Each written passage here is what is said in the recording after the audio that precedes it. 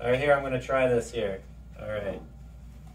So, can I do it? Oh, here. I got the answer.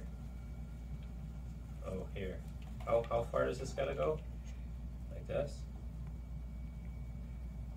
Okay. Can I put anything under this? Nope. Try it horizontal. Flip it over. Sideways. How about if I do this? Can I mean the cup. Can I do like this? Nope. That doesn't do it. Can I do like this? Like this? All right, you gotta show me. Okay.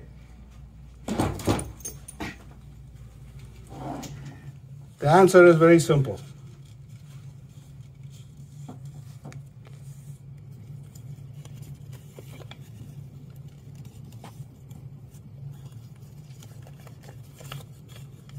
Interesting. Looks like little Z's.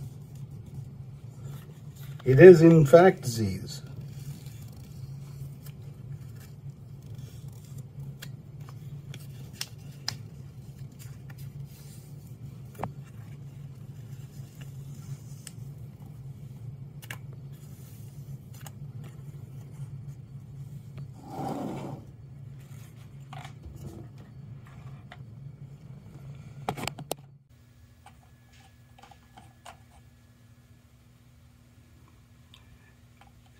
The reason the cup stands is because there is a load transfer from a vertical direction to the horizontal direction.